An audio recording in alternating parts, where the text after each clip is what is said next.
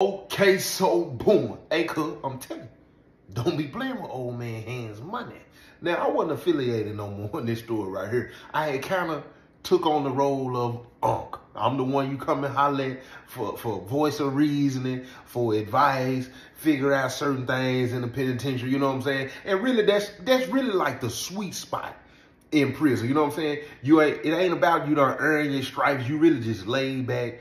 You respect it, you know what I'm saying? You got a good name, and you know what I'm saying? And if your name, and if you stamp something or somebody, you know what I'm saying? Your word good, you really just in a sweet spot in the penitentiary. The only thing you gotta do is just go on and do your time, stay out of the way, you know what I'm saying? Keep being respectful. Come out every now and then. Of course, I'm gonna get to play ball. You found me talking crazy, somebody gonna take up for me. I'm playing cards, you get to talking crazy. It's gonna be, hey man, Joe T ain't even on all that, or whoever it is, you know what I'm saying? You really just in a sweet spot in prison. You done earned your respect. Everybody know you stand-up guy. You don't play reindeer, cocaine, and penitentiary game. You know what I'm saying? You really just cool at that point. It ain't got nothing to do with how many fights you done won, if you done stabbed somebody or not, if you done jumped on the police. If it ain't got nothing to do with none of that. You just a respected guy. So it was a dude named Ole Man Hands. I was actually at 2 penitentiary with this dude. And I remember the first conversation I had with Ole Man Hands, you know what I'm saying? I was working out. He used to take his pillow and wrap it around, like it's a big pole, you know what I'm saying, that basically hold the upstairs up, you know what I'm saying? So you got a pole right here, then when you go around it's another pole. He used to wrap his pillow around the pole, you know what I'm saying, because he used the box. He pop. A lot of people used to go over with him, and he kind of would almost like do a class over there, you know what I'm saying? He teaching them how, you know, jab, boom, boom, boom. You know what I'm saying? The left, right, boom, boom, boom. They doing combos, you know what I'm saying? So I'm working out one day. I'm on the pull-up bar. When I come down, I'm on the rail. When I come down, you know what I'm saying? He was down there, pop. He was like, come here. He was like, man, come here, Joe T. Let me show you something real quick. I'm like, what's up? He was like, just stand. I said, what's up? I said, what's up, old man? He said, man, just stand right there. I said, what we doing? He said, just stand right there.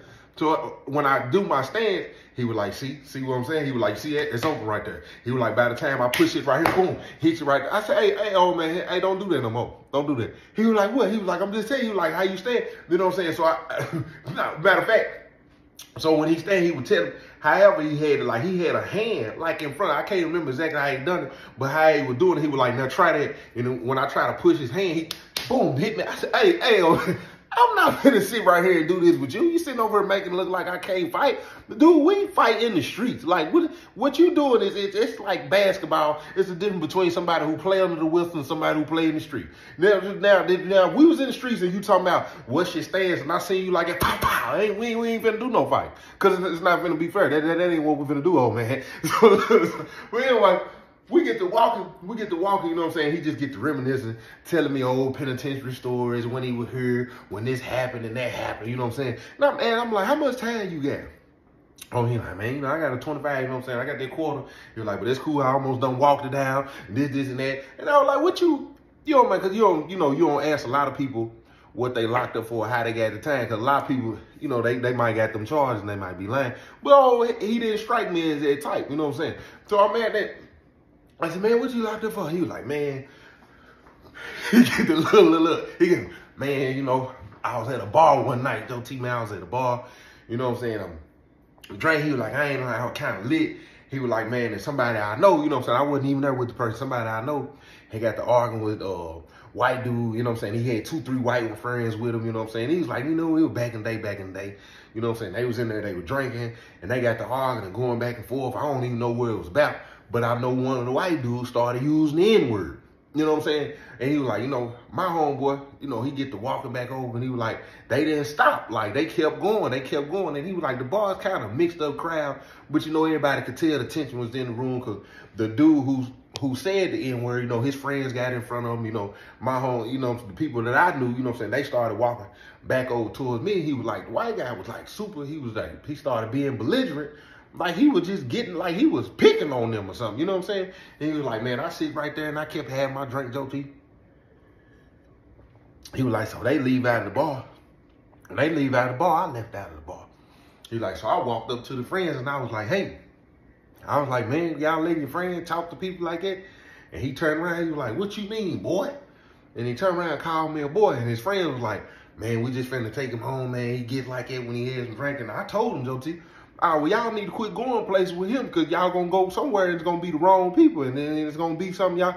He was like, what you mean it's gonna be the wrong people? So by this time, he came through the crowd. So when he come through the crowd, he pushing it. Joe T, when he pushed me out, I said, man, don't do that again, man. He said, I put that hand up. He said, I told him don't do that again. And when I put that hand up, his friend, kind of grabbed my shoulder right here. He was like, when the friend grabbed my shoulder, I hit him, Joe T. And when I hit him, the other friend was like, hey, he grabbed me. I hit him twice. And the other friend, he was just like, man, hey. And then the dude was like, man, that was my friend. He ran up on me. And man, I knocked him out, knocked him down on the ground. And he got on the ground. He was getting up. And I get down. I need him. And I get down on him. And he's like, man, Joe T, I ain't gonna. Like, I just blacked out. I blacked out, man. Boom, boom, boom, boom. Before I know it, man, I looked up at him, leaking. Head was swole. His friend was trying to grab me. Next thing you know, I'm hearing the police. Man, he went to the emergency room, man, and he ended up passing away, man. They gave me 25 years, man. I basically beat the man to death. Do what? And we sitting over here, you talking about staying like this. Man, don't you put your hands on me now another time. Oh, man. I'll be telling you, Joe T, like, put your hands. Man, I'm not, don't put your hands up. But dude was cool as ever, you know what I'm saying? He liked to get high. His people, you know what I'm saying, they are still sending money every now and then. You know what I'm saying? That, oh, man, a lot of people ain't finna, people like that, they not playing with numbers. You know, I was cool with this little crip at the time. He Grape Street. A little young dude came in, you know what I'm saying? He was one of them. After a couple of months, he done seen me a couple times. He done pulled up on me, man, what's up going on? What's going on, Man, I'm straight, I'm chilling. He was like, man, I know you don't smoke nothing, you know what I'm saying? You know, you trying to get some oil, some smell. He always trying to hustle something. But I end up getting cool with him because he used to come and vent to me, you know what I'm saying, his people, how they ain't came to see him, and his homeboys ain't this and that, and the gal broke bad on him, and he like, man, how you do that time, man? Ain't got no choice, you know what I'm saying? So one day, we walking and talking, I'm talking to him, he talking back, you know what I'm saying? We converse, we having a whole little conversation, and he mad because his gal done broke bad on him. He was like, man, Joe T, for real, man, I was rocking with her out on the town, and this and that, man. She got pregnant one time, you know what I'm saying? We end up having an abortion, you know what I'm saying? You know what I'm saying? And then when I got locked up, like, she was gonna ride. He got a little short sentence. And he was like, man, that what I had. He was like, man, how you deal with that? Man, I remember the first time somebody broke bad on me, listen to me. It was right after my first parole hearing. I don't know if y'all done heard that story or not. I went up for that parole hearing. Matter of fact, it was the only person there to support me. And in the parole hearing, the parole officer say, well, we're gonna recommend that you come back in 3 years. 36 months? Look. So my first thought was, oh, it's over. I had been going to visit every other week in the penitentiary. You know what I'm saying? When I first got there for about a year, a little bit over a year. I'm going to visit every other week consistently. I ain't had no problem. Man, this woman gonna say, we recommend that you come back in 3 years. You take anger management and whatever other class she told me to take. I said, oh, it's over with. That first weekend, that following weekend after she came to visit. After that, I ain't gonna be able to make it. After that, I ain't gonna be able to make it. After that, I ain't gonna be able to make it. Next thing you know, she ain't out on the phone the same way, you know what I'm saying? Dang, she ain't texting back.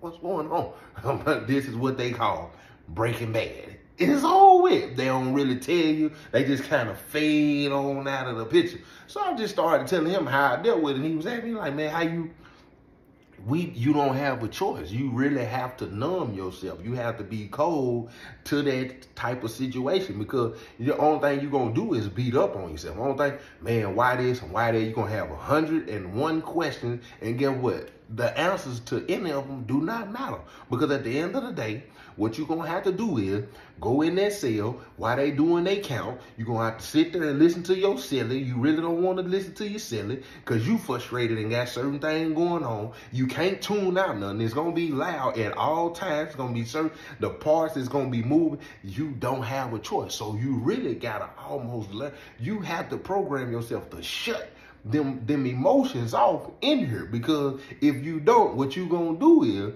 you gonna start letting your emotions drive you, and now you run around here and you start stuff and getting into stuff, and it's all because of that gal. And there's a lot of people out here on the streets right now because of what you got going on internal, whether it be from a relationship, you don't like your job, family member, financial issue, whatever the case may be. What's going on internal is leaking out into everything and everybody you attach to, and it just seems like you come off as a very hateful, envious, ugly person because you ain't dealing with what's going on in the inside, so you letting it spew out on other people. And really, that's how he was already moving in there. It looked like he just a go hard, don't care type of dude. It really just frustrating, and he don't know how to control his emotions because he's young. So he just in here thinking, you're not on the streets, my boy. This is a world within a world. Let me tell you something. Ain't no pop, none of that. You know what I'm saying? If you got that steel, you got to have a different kind of heart. And you thinking you're going to be able to continue to run around here. Ain't none of that. And just because you affiliated, listen to me, don't mean nothing. But see, this is the type of game he was playing. Because he had actually, you know what I'm saying, he got him a little horn, right? So when you got an advantage when you got that hammer. Point blank period, you got an advantage. Especially if you got a little hustle or people need to come use the phone or check the numbers and stuff like that. Now, when you got stuff for sale and people buying stuff, when they bringing them green dot numbers, when you on the phone, when you come in there, when you on the phone, first and foremost, what you could tell somebody, oh yeah, just give me the number, I'm gonna check them real quick, I'm gonna run to the sale. A lot of people fall for, a lot of people don't. But some people in the penitentiary, they thinking, don't play with my brick. You know what time it is. But what some people would do, including him, they'll check your numbers. When they put the numbers in the phone, they gonna screenshot it, give you your numbers back. Now listen, you got by the end of the day to spend that money. If not, they gonna pull them numbers, because if you don't went somewhere else and somebody else done checked the number, or you done held them for a certain amount of time, listen to me, if you don't went to more than one person and they had them numbers checked and you can't pinpoint where it come from, they gonna pull your numbers. And that's the type of games he used to play. It's a, man, give me the numbers. I'll go to my homeboy cell and check it real quick. He'll let me use the phone real quick. He ain't gonna let you use the phone, but I'll go in there and check it for you and let you know they straight. But I want something out whenever. What you finna go buy? Some cigarettes? You finna go get some green? You finna go whatever it is, you know what I'm saying? Just give me a little bit of smoke with me or something. Boom, boom. I bet. Here you go. Boom. They gonna go check the number. He already got a name for that. He gonna snatch your numbers in the next day or so if you ain't spent your money. So he come holler at me. He come holler at me one day. Pop, pop, pop. Hey, man, come on, what's up? Come on in, nephew. Man, Blessed said, what you got going on, huh? Man, I ain't doing it. He said, man, look, bro, I'm finna get ready to come up, bro. I'm finna get ready to shake the spot around here, man, for real. Been saving my bread, this, and that. He was like, man, Ole Man Hands just pulled up on me, you know what I'm saying? I said, Ole Man Hands did what?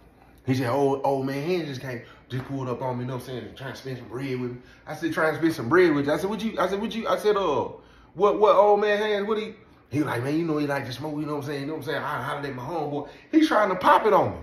Only reason I'm asking him why he brought up Ole Man Hands, I'm trying to make sure he don't play these reindeer games with dude. He was like, man, you know, I'm sending to my homeboy and this and that. And there was another thing he used to do.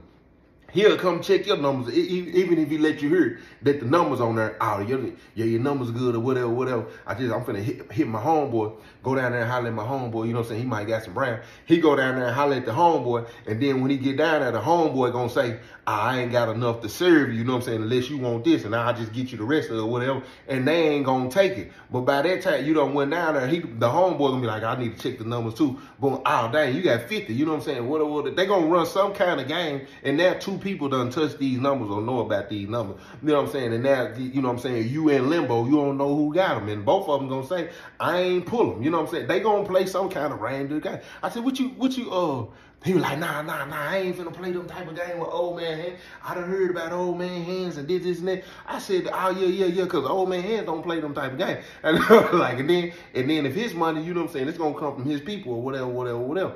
So we have a little short conversation. He faded out of the cell. Day or two go by. I'm standing out on the rock. I'm chilling, right?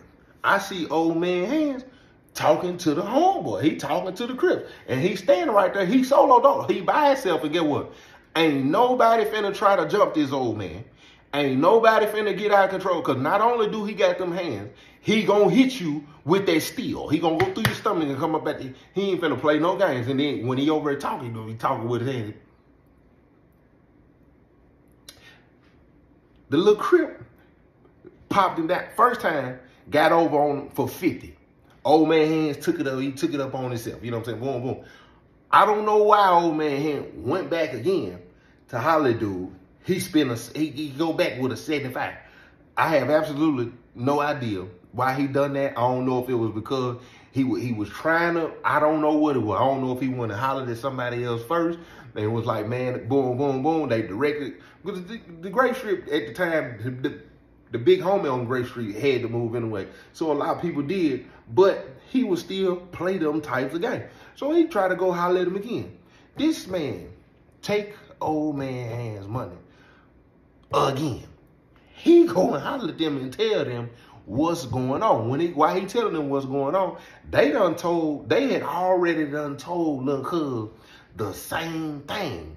They done told him that, look, of course, being affiliated, if it don't come back to us and somebody chalk it up or you get your one-on-one, it is what it is. When it comes to us and whatever, depends on if somebody affiliated or not. This Ole Man Hands though. So it's a whole different ball game. So when they talk, they done told Lil' Cuz, Ole Man Hands ain't going for that. When you play them type of games and they come back on you and Ole Man Hands put them hands on you, it is what it is. But at the same time, just like when I was affiliated, name kept coming up and little stuff, you know what I'm saying, to get on people. Now, Joe T always doing something. And then, so by the time all this stuff started coming to a head, they really just gonna let the, hey, whatever happened, happened. You know what I'm saying? You really need to be humble. It's a lot of, you need to be, but the guys would say, what would they say? Breaking. We got to break him. But that was another word. That was another way of saying you need to be humble so you will understand what's really going on here in the penitentiary. And don't assume because you affiliated, you got some numbers, you could just be moving however you want to move and treat people in here any kind of way, any kind of shape, form, or fashion. Because that's what them young dudes who come in the penitentiary, I'm telling you, this is what happened when the young dudes come in the penitentiary. They come in with a, commercial break me real quick, please. They come in with a body. They come in, if they don't come in, they come in on a kidnapping or a robbery. It be them main three cases right there. They come in with the big head. And they come in with a street mentality, not understanding that that will not work in a penitentiary. And then they think they come in like bullies. Because it's vice versa on the streets. Old heads get out of the penitentiary and think they can reinsert themselves back in the positions they were before they came to the penitentiary, and them young dudes is not going. It's vice versa in the penitentiary.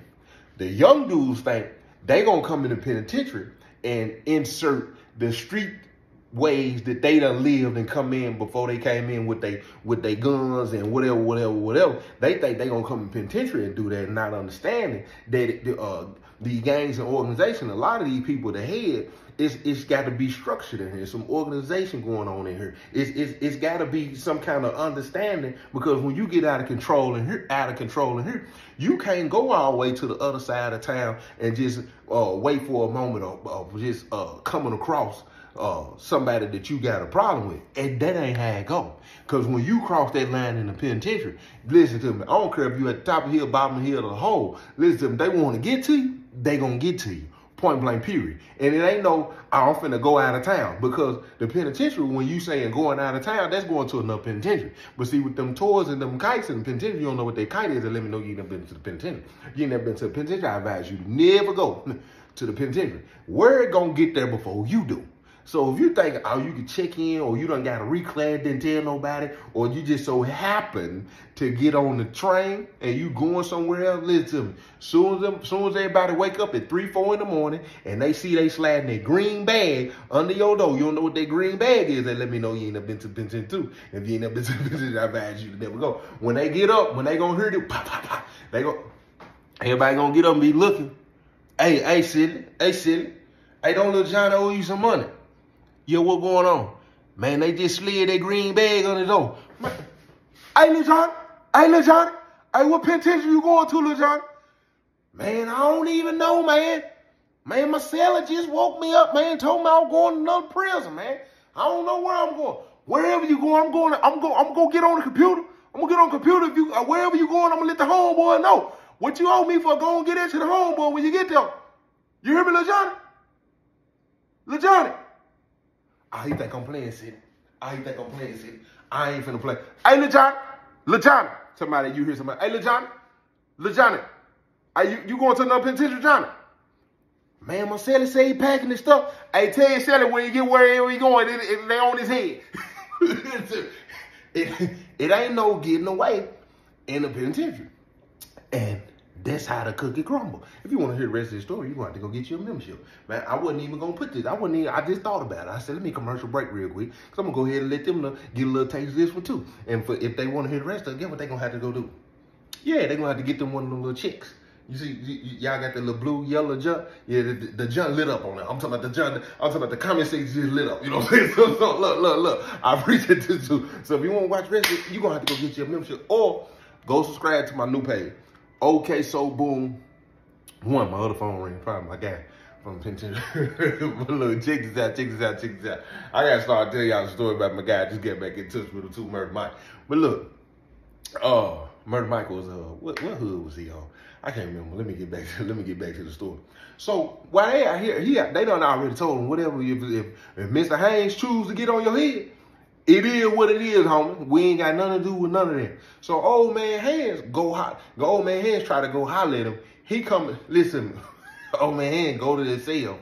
He come out of the cell. And of course, everybody watching because everybody already done seen the tension that was going on, you know what I'm saying, the Ole Man Hands. He probably done walk around and told. So he sitting up on the wall. He talking to dude. He walks off on Ole Man Hands. When he walk off on Ole Man Hands, that's what he tell him. Hey, it's the last time I'm going to say it, man.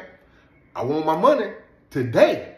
I want my money back today. Everybody turn and hear Ole Man Hands say he want his money. Cuz turn around and say, man, that's over with, cuz. Ole Man Hands say, all right. He come down the steps. I'm by my door, West High. Not West High, Northwest. When you come down the steps in Northwest, my cell, like when you come down the steps, it's a cell right here, then it's another cell, then it's my cell. I'm almost at the corner. It's one more cell that'll take you to the corner. I'm right before the corner. So I'm standing under the stairs. So when you coming down the stairs, if you look, I'm chilling on the wall, he see me, he holler, man, hey, man, I need to holler at you real quick, yo. I'm thinking, I told him. So I said, come on, holler at me real quick in the set. Really don't want to call him here, but I gotta try to put him up on some guy. So he come in and say, man, bless this man, he ain't talking about nothing, Joe T. I don't know what the homeboys on. I seen him talking to the homeboys, and then he gonna come and holler at me. Man, homeboy and them ain't straight. And this. I said, listen, let me tell you something. You saying your homeboys ain't straight, but listen to me. You can't expect that. Can't expect what, Joe T? You can't expect running roguish. You automatically gonna get protected or defended by people that you affiliated in the penitentiary. What you mean? What? I said, bro, just because they affiliated with you don't mean they have to respect you being roguish. I said, because the penitentiary at the end of the day, whether you're affiliated or not, it's about respect, homie. And what you done is you done disrespected a man who put on his pants the same way as you, one leg at a time. You done disrespected a man who done been locked up for some years and he bleed the same way you do.